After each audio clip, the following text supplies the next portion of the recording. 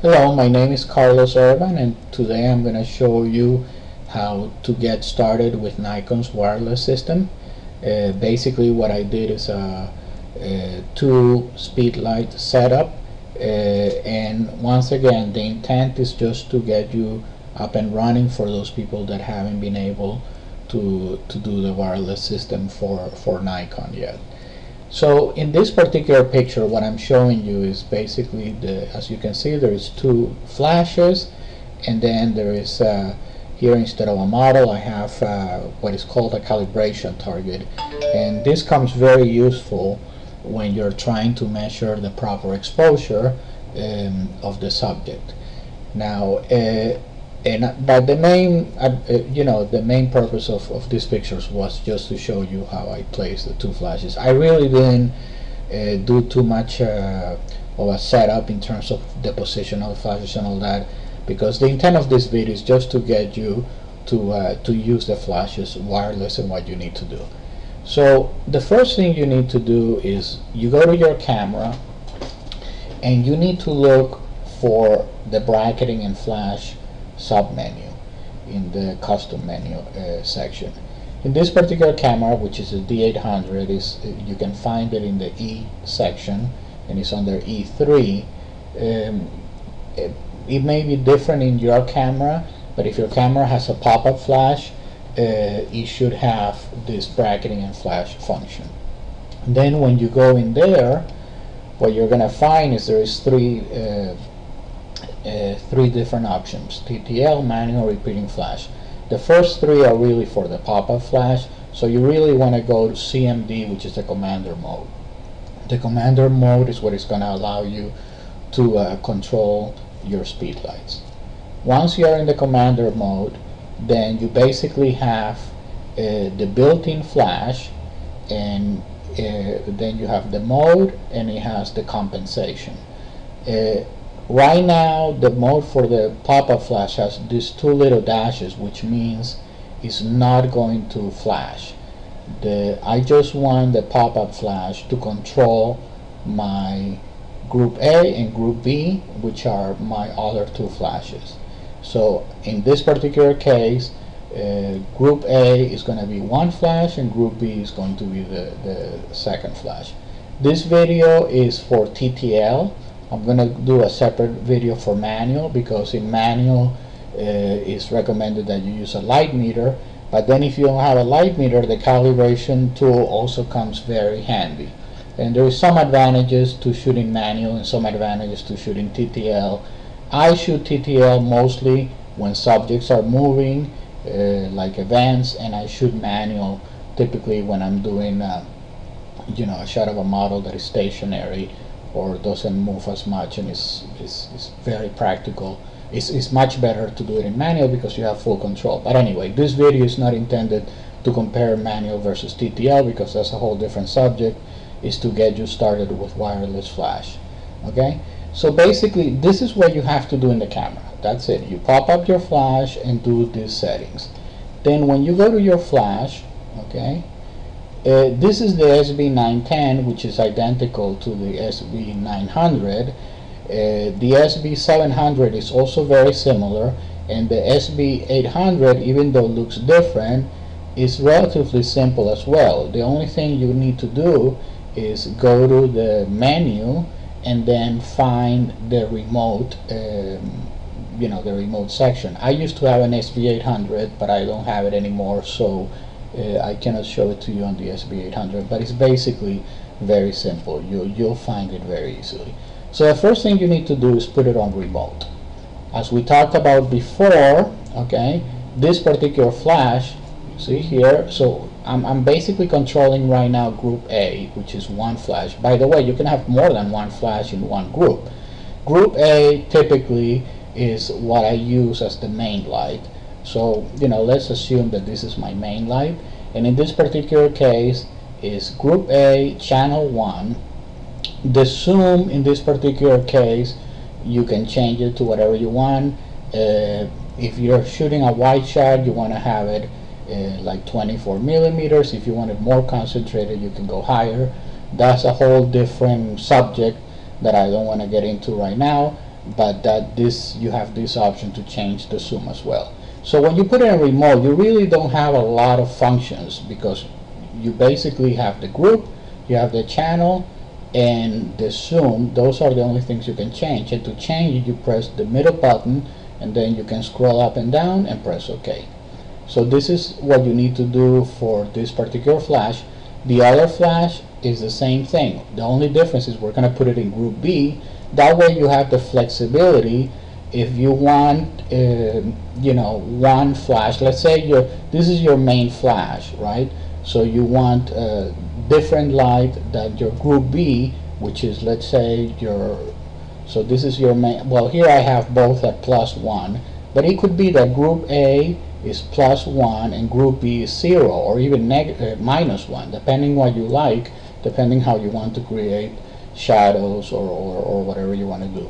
As a matter of fact, you can even have group A on TTL and group B on manual.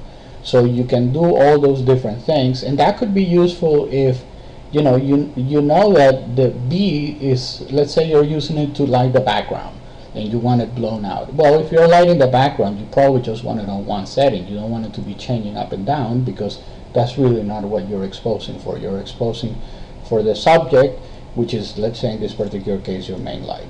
But this is a very simple setup. I'm just putting one on each side, and I'm doing it on purpose against a bright background, because here you're going to see the advantages of the speed light, particularly when we go to high-speed sync.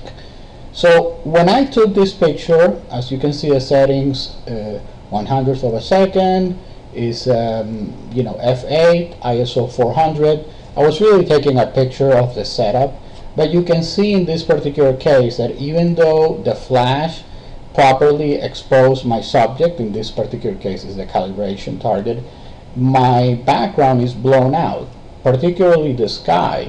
And I, you know, for the you know, my style, I would like to be able to show the sky, especially if it's a beautiful sky. So the first thing that I do if I want to achieve that is I shoot the background and try to get an exposure for the background. In this particular case is 200th of a second, f9, ISO 200. I was doing 200th of a second because usually if I'm not doing high-speed sync, I try to go to my camera sync speed. Each camera has a different sync speed, but it's usually for Nikon it's usually 200th of a second or 250th of a second. That's when you're not shooting in high-speed sync, which we'll talk in a second. I had it at ISO 200, which is the native ISO for most cameras, and I needed to just adjust the aperture slightly so that I could get a proper exposure.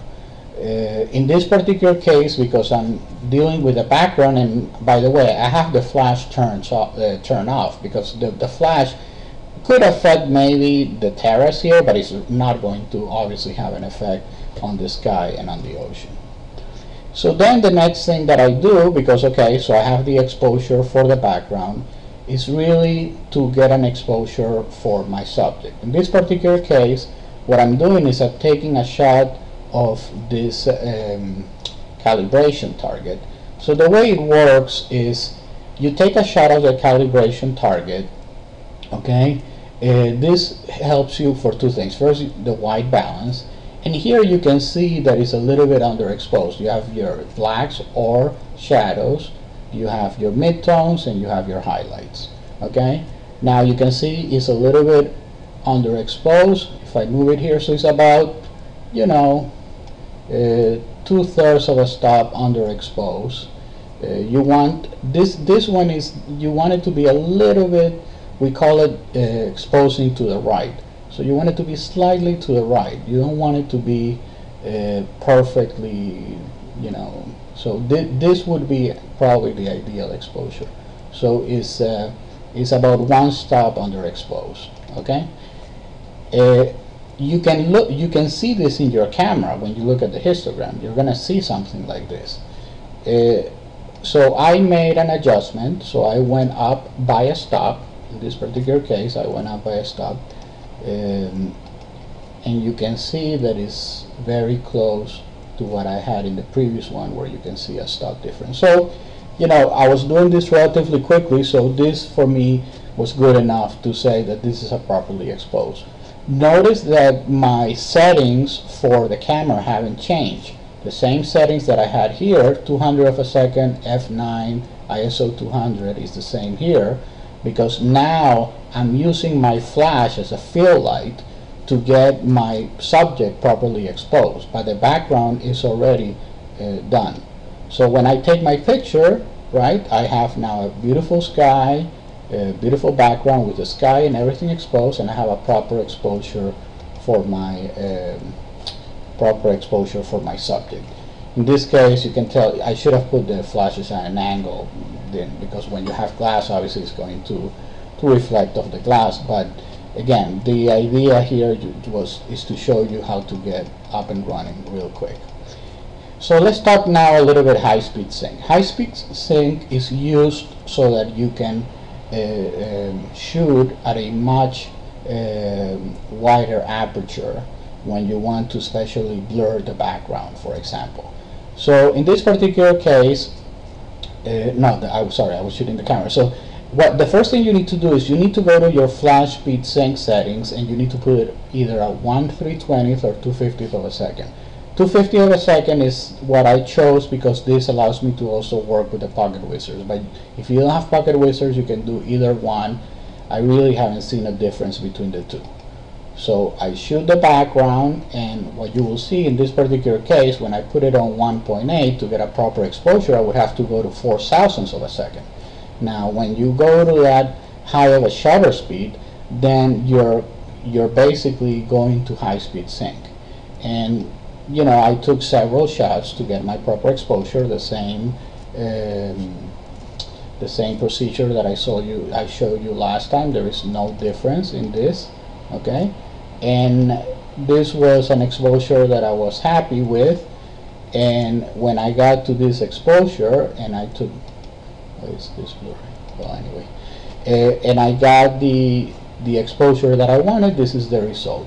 And as you can see, is giving me the blurry background. In this particular case, I really didn't care about showing the sky or anything. I just wanted, this is what I wanted. I wanted a perfectly sharp subject, and I wanted a blur back. This thing is bothering me so much. Sorry. So anyway, the point is that this is the result you get with high-speed sync. Okay. Actually, when this shot, and then it becomes a matter of taste.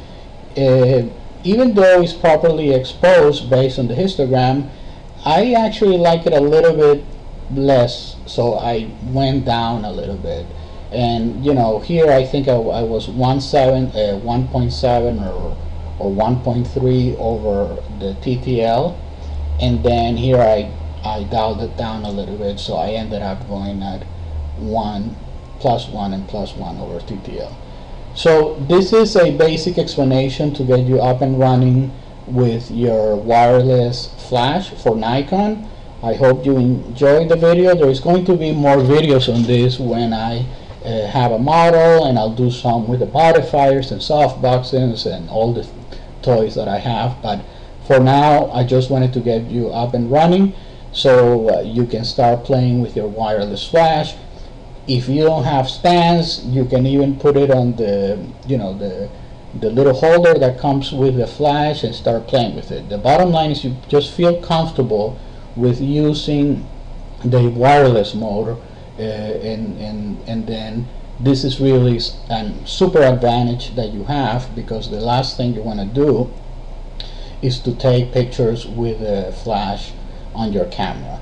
That's the most unflaring light that you could have on a subject.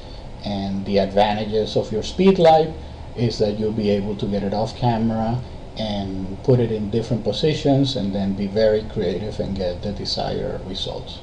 Thank you very much.